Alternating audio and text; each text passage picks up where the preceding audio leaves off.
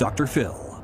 My daughter was stabbed 40 times. Her throat was slit. It was personal. How far will a father go The police are incompetent. You've accused them of knowing who the killer is. to find his daughter's killer?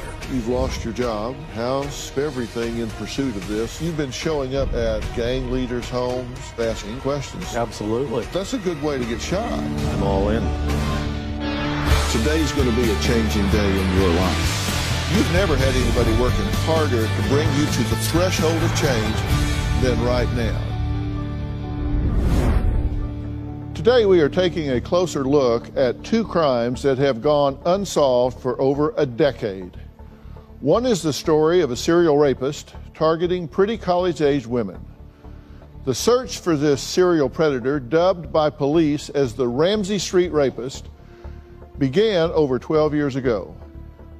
But first, Lindsay was only 24 years old when she was targeted and brutally murdered. Take a look.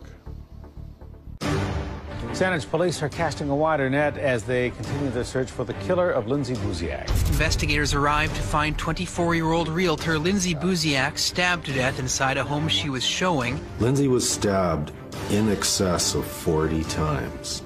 Her breasts were mutilated. Her throat was slit to the point of decapitation. Investigators believe she was lured to the house by a man and a woman posing as prospective buyers. Police told me that initially Lindsay was stabbed from behind at the base of her skull. Her spinal cord was severed. The details of Lindsay's murder are absolutely horrific. It is nasty. Police have found no evidence of a getaway car or a weapon. Even a search of thousands of cell phone records has so far turned up nothing. Investigators have more questions than answers, such as, was the killing planned, and if so, who was involved? Knowing the details of how Lindsay was executed, she was 5'2½", 99 pounds. Her murder was excessive. It was personal. It makes you want to kill. My family and I have established a reward for information. If you know anything, please call the police, even if what you know seems inconsequential. You would expect that given the severity of the attack, that we may have had greater success with things such as DNA, and the reality is that that's not the case. 11 years after the murder of Victoria realtor Lindsay Buziak, her family still has no answers. Those of you who are involved in Lindsay's murder, we are not going to stop. We are coming for you. Well, Lindsay's father, Jeff, says he is willing to die in pursuit of justice for Lindsay. In fact, he almost did when a gang member pulled a gun on him and threatened his life. I've devoted the last 11 years of my life solely to finding out the conspirators and killers of my daughter. There isn't a day that goes by I'm not thinking about Lindsay's murder. I'm all in. I feel at times I'm putting my life on the line, but it's all for my daughter. I've met with gangsters, drug dealers, criminals to either confront them or find out if they can give me any little bit of information on my daughter's unsolved murder. Sometimes I reach out to the criminals, and if I can't reach them, I go to their homes. I've had a gun pulled on me. I've been confronted with physical aggression, people telling me we're putting you down, bitch, and I remain undaunted in my pursuit. I go to these people because I believe they know what went on, and if they don't, they could find out fairly quickly. I went to the morgue, held Lindsay's body. I have said to Lindsay that I would find out who did this to her, and I would not stop trying till I died. Lindsay's unsolved murder has basically destroyed my career, destroyed me financially, and really challenged me psychologically. Until you've walked in my shoes where you've had a child murdered, it means everything to you. And the people that tell me I need to move on, you don't understand. Well, Jeff, I'm glad you're here, and I am happy to turn a bright light on over this and keep it in people's minds, because it's tragic what has happened, and I'm very sorry for your loss. Thank you very much, sir. I really appreciate what you're doing. This crime is just horrific. I understand that she was stabbed like 54 times. This doesn't sound like a random attack. It sounds very personal. Yes, sir. It's not a random attack. It's personal. It's by someone close to her, someone she knows well. Orchestrated, planned, and executed. So my you daughter. think this was targeted, and she was showing a house at the time, right? That's correct. She was called to show a home, and she showed up there, and they executed her. The caller that Lindsay talked to was a female. That's correct. She spoke to the female various times, which got her concerned, and then the male called her the day of the showing. Okay, and you said there was a Hispanic accent that set up the appointment for that day at 5:30? Lindsay told me personally that it was a strange accent. That's what alerted her and got her a bit cautious about it. She thought it was Hispanic, but it didn't make sense to her. It didn't sound real. Witnesses saw a blonde woman and a 6-foot-tall man meet Lindsay and enter the house. That's what the witnesses have reported? That's correct. I spoke to one of the witnesses, and really they said, Jeff, we were driving by, glanced over, had to look back at the road. Okay. We saw a female meeting a couple. That's what the witness told me. So and the police believe that she was murdered just within minutes, 10, 11 minutes after entering the house. So she hadn't been in there long. That's correct. I understand she met the couple at 5:30, and the police say the time of murder was between 5:38 and 5:41. Okay. Now, you say you've been frustrated with the police, and you even believe that there might be some conspiracy or cover-up here. Why would you think the police would want to cover up a murder? Well, it could be somebody important in town. Lindsay did say she saw something she shouldn't have seen. The police have not been forthright with information or even what they're doing or suspects or anything. So after 11 years, you begin to wonder what's really going on down there at that police station. The truth is, and I know this was in British Columbia, but I know in the United States in 2017, which are the most recent statistics we have, 38.1%, almost 40% of murders committed in the United States went unsolved. Mm-hmm. And if you go back historically across time, that is the case. This is my daughter. This is my child. So I won't accept that. Oh, I don't expect you to. But when you say 11 years, there must be some conspiratorial cover-up. There is an uphill battle here, and they say there was no DNA or fingerprints there. Privately, they've told me they do have some DNA and fingerprints. So there's where my questions begin. I've got lots of false information from police over the years. So they told you they do have DNA? That's correct, but publicly they say they don't have any. They do not work her murder day by day. Yeah. But you've been working it day by day, nonstop, correct? Absolutely. It was my child. I just can't walk away from this. I work it every day. I have a mandate on myself that I have to do at the very least one thing every day towards helping solve Lindsay's murder. Well, you've been showing up unannounced at criminals' houses, drug dealers' houses, gang leaders' homes. You just show up unannounced and knock on the door and start asking questions, right? Absolutely. That's a good way to get shot. It is. Typically, these people know who I am. I know who they are, so it's not like it's some big surprise. Victoria is a small community. I lived there 28 years. These people know when they see me why I'm coming, and they just don't want to talk to me, and so they get aggressive. And Dr. Phil, I live by this belief and this faith that I'm not going to be touched.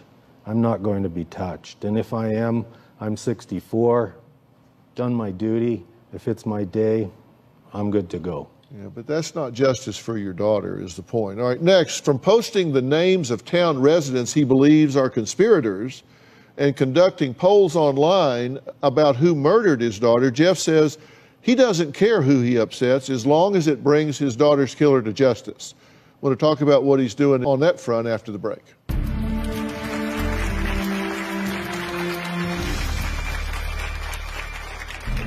I'm very public about my dissatisfaction with police regarding Lindsay's unsolved murder. I don't know anywhere in the world where an organization takes 11 years to accomplish a task. Their task is to solve a murder, and 11 years is not acceptable. Monday. My dad kidnapped me and held me hostage. At the compound, they say, he built in preparation for the end of the world. I was in a trailer with no running water. Was he protecting his son? You tried to convince me I was in a cannabis-induced psychosis. Or isolating him? What right do you have to take him away from his family? He came out to be with me. I was kidnapped. If you're going to lie, then we're never going to be able to move forward. That's Monday. Then on Tuesday. You're sending money to somebody you've never met. Who's really behind this catfish scam? No way. Yeah, way. That's Tuesday. 8 years ago, LindsayBuziakMurder.com was created to provide a place to express opinions about Lindsay's murder. Typically, everybody uses a pseudonym when they post on here, mainly because they fear for their lives. They feel that Lindsay's murder is unsolved for all this time, that if they're exposed as being involved, they could be killed too. The website can be controversial at times because people are named that people or myself think are involved. On a fairly regular basis, I'm threatened with either lawsuits or I get threatened physically. To me, that's just trash. When I hear the threats, that fuels me to push harder. I have no intention of shutting down that website because that is the public forum. Well, it's been 11 years since 24-year-old Lindsay was targeted by unknown suspects and savagely murdered. Now, her father, Jeff, says he believes the police are not only incompetent, but covering up who killed his daughter. I have my own personal theories regarding Lindsay's unsolved murder. I believe Lindsay's boyfriend knows what went on with Lindsay's murder. Police ruled him out as a suspect, but father's intuition tells me otherwise. Every year I hold a public walk for justice in honor of Lindsay. The walk ends at the police station because I feel that's where the responsibility lies, to solve Lindsay's murder. I think the police are not handling this investigation properly at all. I believe they're incompetent, they're not doing their job. I'm very public about my dissatisfaction with police. I don't know anywhere in the world where an organization takes 11 years to accomplish a task. Their task is to solve a murder, and 11 years is not acceptable. I don't believe the police are capable of solving this case, and I think they're hiding something, someone, or covering up the murder itself. The police asked me to shut down the Lindsay Buziak murder website. The officers mentioned to me that there are things on the website that could jeopardize the integrity of the case. I asked them, I didn't even know you had a case. Do you have one? And they won't even answer that question. Well, to be very clear, Lindsay Buziak's boyfriend is not considered a suspect, and it has been reported by police that he has passed a polygraph and found to have been very cooperative. Listen, I'm not a conspiracy theorist. I think in order for a conspiracy, particularly one to hold together for 11 years, a lot of people have to be involved. A lot of people have to hold together and not crack or make a mistake in some way. And that's just, I've just been in this for a long, long time, and that's highly, highly unlikely. And my experience with law enforcement is that they try and do a really good job, that they work really hard at what they do. They put themselves in harm's way to keep the rest of us safe every day. It doesn't mean there aren't bad apples in every barrel, but my experience has been that they're generally highly devoted, sincere, hardworking men and women. That's been my experience with law enforcement, and I work with them a lot. You've put some very critical things up on the internet against the Sandwich Police Department. On social media, you said the police know who and why and are afraid to say. They screwed this up. They botched their investigation from day one, cannot recover, save face, and protect their friends. Police seem to think it is okay to have killers walking free amongst people. And then in interviews with the media, you've questioned their professionalism and competency. You've accused them of knowing who the killer is. Dr. Phil, I can give you a recent example. I was out there in December. I had somebody willing to talk to me about information regarding my daughter's murder. I convinced that person to speak to the police, which I always do. That person was not contacted when I returned to Victoria in February. When I questioned the police, they said, "Oh yeah, we'll put that on our to-do list." But if you don't think the police are competent, if you don't think they're doing what they're doing, and you've got somebody there that says, "I have information about who killed your daughter," you just said, "Well, go tell these incompetent people over here." You didn't say, "Pull up a chair, tell me what the hell you know." Well, that seems... I do that. I offer to fly anywhere people are that tell me they have information, and I'm prepared to do that with that person. But I tell them, I can't make the arrest, so you need to tell the police this. But you didn't want to know what they knew. I go public with everything I know. Well, you go public with a lot more than that. You've gone public with names of who you think's involved. Absolutely. I put their names there, and some of them, their pictures are there. All right, Jeff says when he held Lindsay's lifeless body in the morgue, he promised that he would find her killer. Now he says he doesn't know how much longer he can mentally and physically continue his pursuit. We're going to talk about the toll this is taking on him when we come back.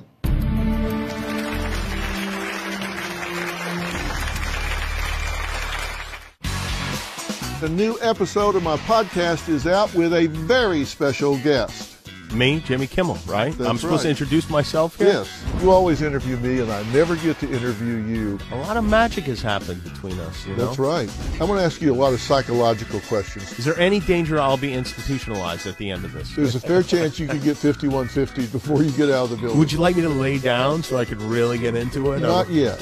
Subscribe for free on Apple Podcast or Stitcher.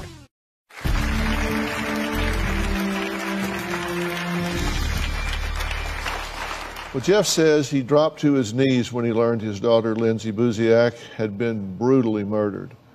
That was 11 years ago, and still the case remains unsolved.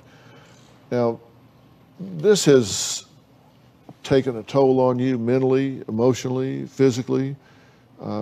You've lost your job.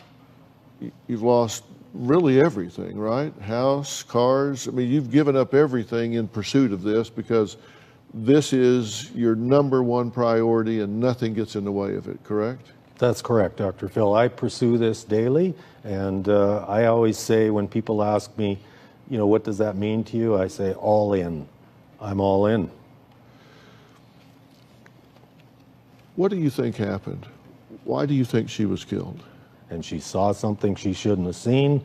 She was jeopardizing people's lifestyles. They executed her. You say she told you you don't know what it was? No, I don't, Dr. Phil. She said, I can't tell you right now, Daddy, but I will. And I know the reason she said that because she was in the situation. And she knew that if she told me, I would tell her to remove herself immediately, and she wasn't ready for that. You've related this to the authorities, and they've investigated this, and said they have at this point no reason to believe that any of that is true. They don't have any suspects regarding what you're saying. They don't believe anything is true, and they don't have any suspects. I don't know what they do. We did get a statement from them, and I'm going to read it in part. I'm going to put the whole thing up on drphil.com, but here in part is their statement. At no time has the investigation been declared a cold case, and an investigative team is presently assigned. We are aware of criticism from some family members. The details of our investigation must remain confidential. While the police will always try to communicate and update families, the necessity of maintaining confidentiality to ensure a successful prosecution remains our priority. The Saanich Police remain committed to working in partnership with the RCMP. We will continue to work for justice for Lindsay. That's not a truthful statement. They declared it a cold case. They called me into their office on year 2 and said, Jeff, this is a cold case now. We've done our investigation. So I said, okay, turn over the file to me, which I'm entitled to, and information from the file. So they said, well, why don't you go have lunch and we'll call you after lunch. I did. They phoned me while I was at lunch and said, Jeff, we had a meeting. We've decided now it's active, so you don't have access to any of the case. So they will not keep it a cold case because they know I'll get information, and so does the media entitled to information. So they just keep it cold case. The other thing not truthful there is the officers assigned are, yes, assigned to the case as their PR terms, but they work general detective work. That's not acceptable for me. Well, I understand, and I understand your frustration here, but somebody did this heinous crime. And people that do this kind of thing, they talk, they tell somebody. Somebody has heard something about this somewhere, and you may not recognize how consequential some little piece of the puzzle you might know, but when it's snapped together with another piece of the puzzle, it can make a difference. So look at this picture, and if you have heard someone talking about this, if you saw something, if you know something, pick up the phone. I don't care if it's been 11 years or 12, 13, 14. This is a crime that deserves to be solved. This man deserves to have justice for his daughter. So if you know something, if you can help, please, please, please pick up the phone, give a tip to the authorities, and let's see if we can get this thing solved. That's what we're here for. That's what we want. Thank you. Okay?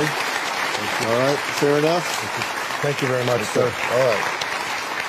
Next, she survived a predator who authorities have been hunting for 12 years, a serial rapist attacking a young woman on a 3-mile stretch off of Ramsey Street in Fayetteville, North Carolina. We're going to talk about that after the break.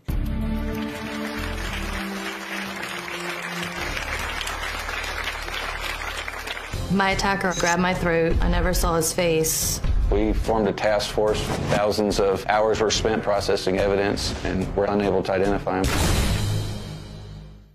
Summer is the season. Most kids look forward to no school, lots of free time, and warm days to go out and play. But for many children, summer means a lot less to eat.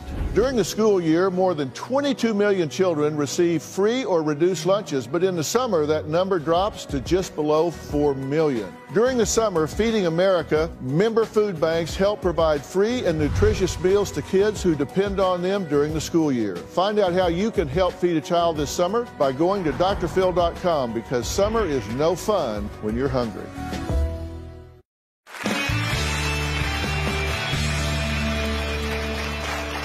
In March of 2006, police say a man began stalking and sexually assaulting young women as young as 15 years old along a stretch of street in Fayetteville, North Carolina.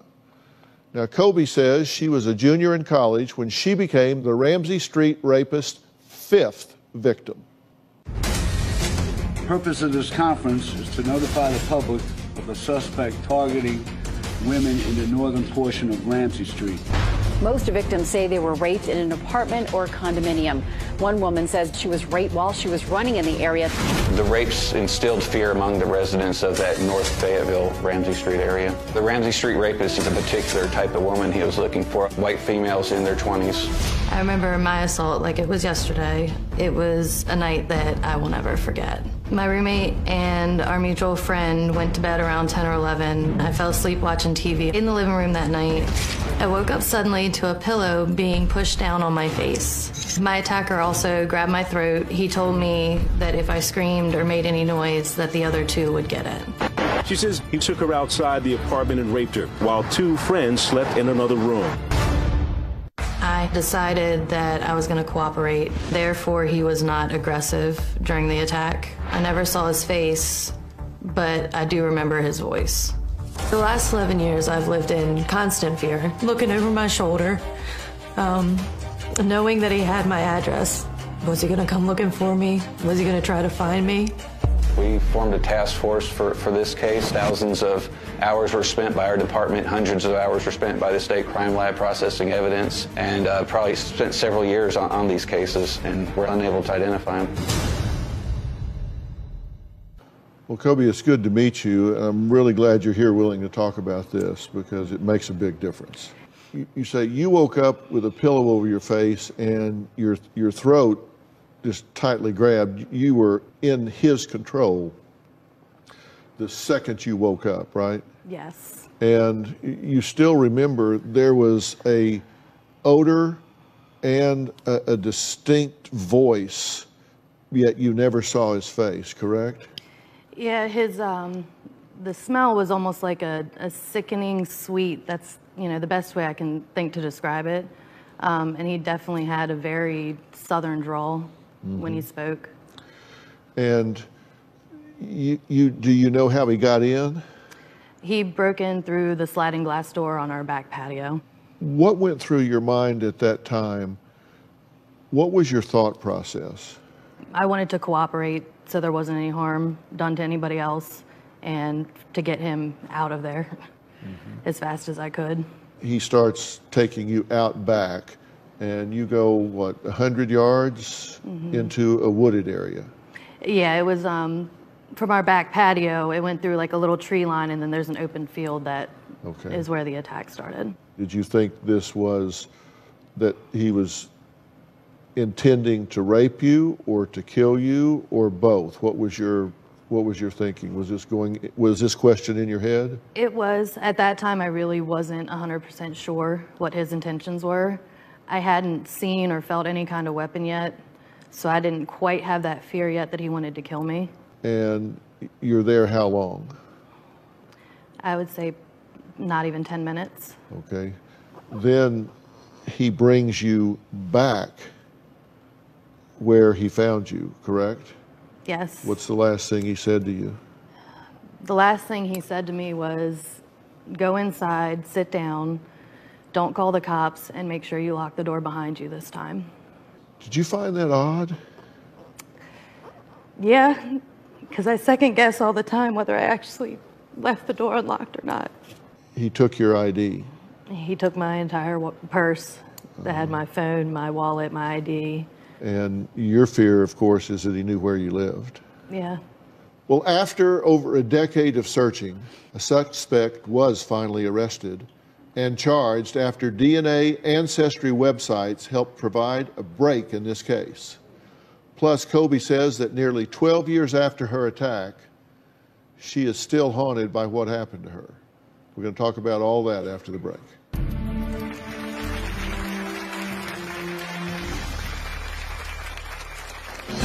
Darrell Bowden stood quietly as the 32 felony charges against him were read out loud in court.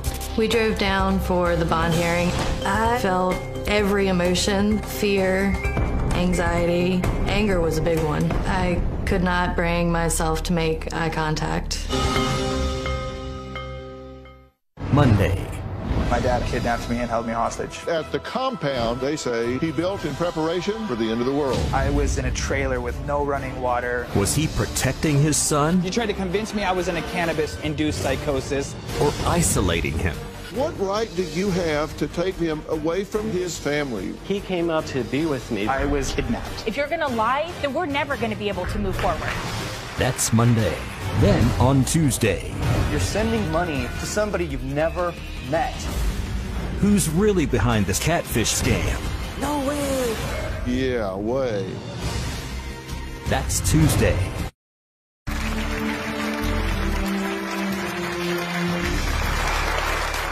Fayetteville police say that over the past 12 years, they never stopped searching for the man they call the Ramsey Street rapist. But just last year, there was a huge break in the case, which led to the arrest of a suspect. Police say they have caught the man known as the Ramsey Street rapist in Fayetteville. 43-year-old Darrell Bowden was arrested last night by Fayetteville police and U.S. Marshal agents at his home. It's about 5 miles away from where a series of rapes had occurred. Police say they tracked him down using the same DNA testing that caught the Golden State Killer. We got a match yesterday. Yeah, I'm just glad we got the guy finally.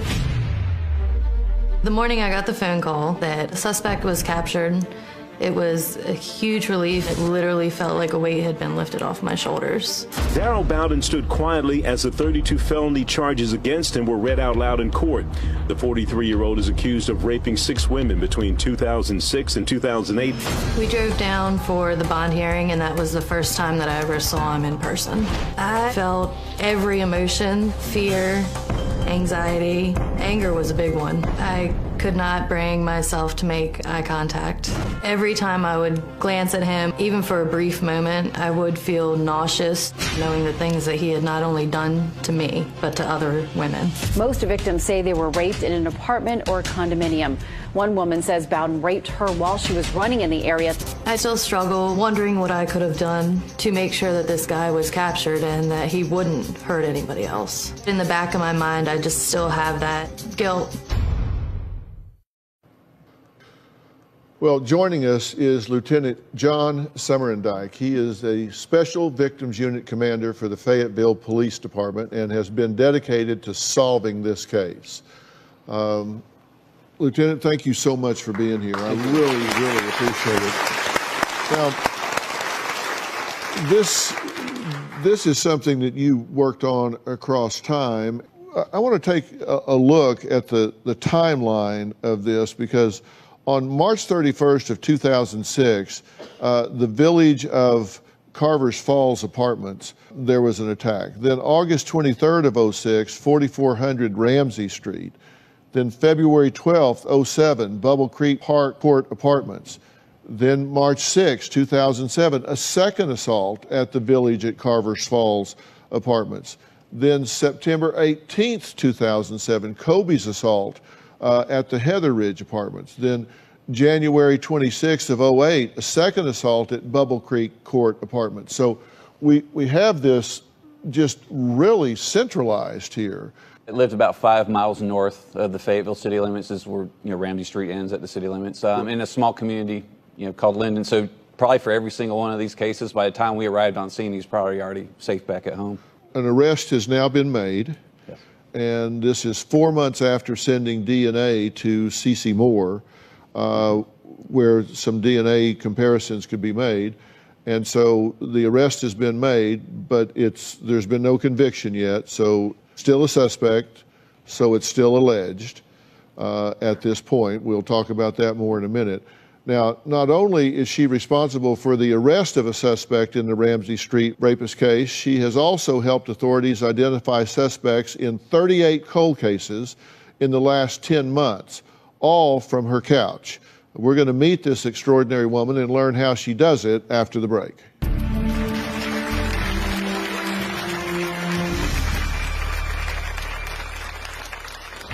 Law enforcement here and around the country using genetic genealogy to solve cold cases. C.C. Moore, head of the genetic genealogy unit at Parabon Nanolabs. Her unit cracked the cold case after her lab combined DNA evidence samples from the case with a public genealogy database. Do you need Dr. Phil's help? Text Phil to 88500 and share your story for a chance to appear on the show. Standard message and data rates may apply.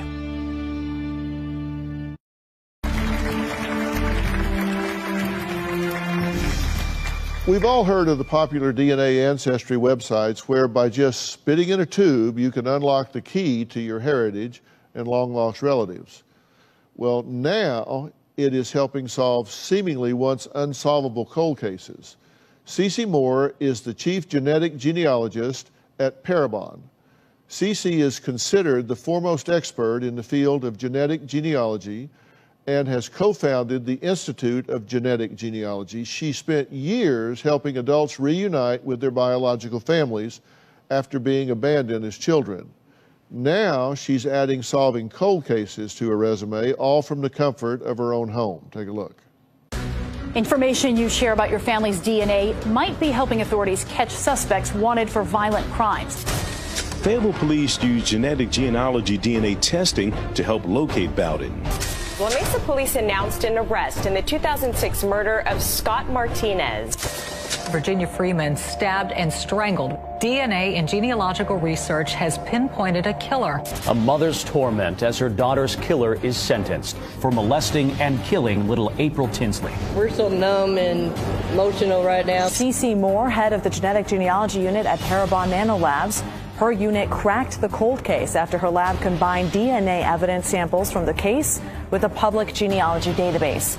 Law enforcement here and around the country using genetic genealogy to solve cold cases and give victims' families justice. I think about the victim's family all the time when I'm doing the work. I mostly just hope that it brings a sense of closure and peace. Well, so you understand, Cece's work helped arrest a suspect, Daryl Wayne Bowden, in the Ramsey Street rapist case. But she has never met Kobe in person until now. Cece, come out and please meet this young woman.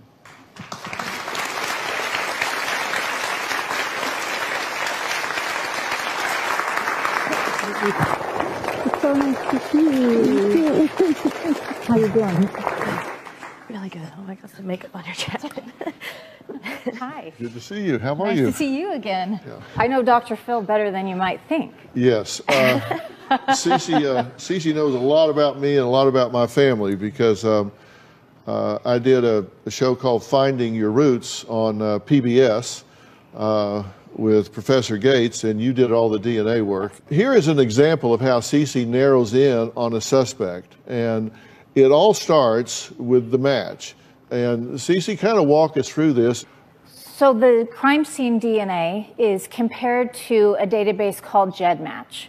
And there's about 1.2 million people in that database. We're looking for people that share significant stretches of DNA with that suspect. And then based on how much DNA someone shares with him, I can reverse engineer his family tree based on their family trees. So our chart here shows two different matches. They each share about 1% of their DNA with our unknown suspect, which means they're probably third cousins with him. They also share DNA with each other, which means they should have a common ancestral couple.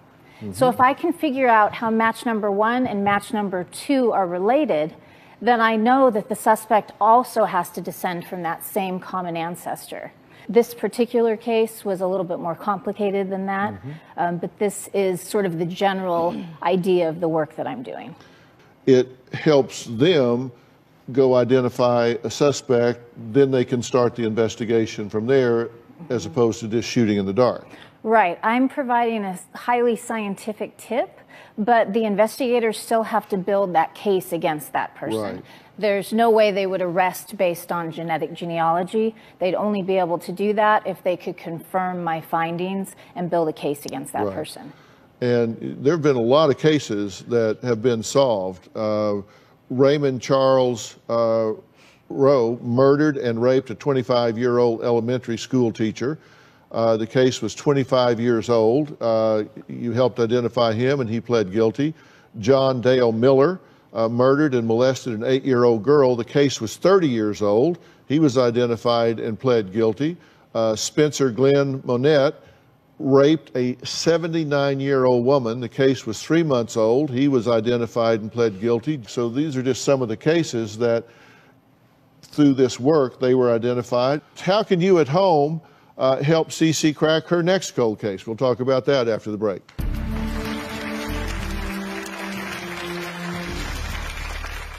Well, I've been speaking with Cece Moore, who is a pioneer in the field of genetic genealogy. She's now using her skills to solve some of the country's most notorious cold cases, and you at home can help. So how can viewers at home help by building out this database even more? There are about 26 million people who have participated in consumer DNA testing. So they might have tested at Ancestry DNA, 23andMe, MyHeritage DNA, but law enforcement doesn't have access to those databases. And so if someone has taken a test like this, they can choose to download their raw data. That's their genetic ATCs and Gs in a file, and they can upload it to a public website called GEDmatch, or GEDmatch Genesis. If they do that and they make it public, then that's available for us to help law enforcement resolve these cold cases, and we've even been working some active cases as well.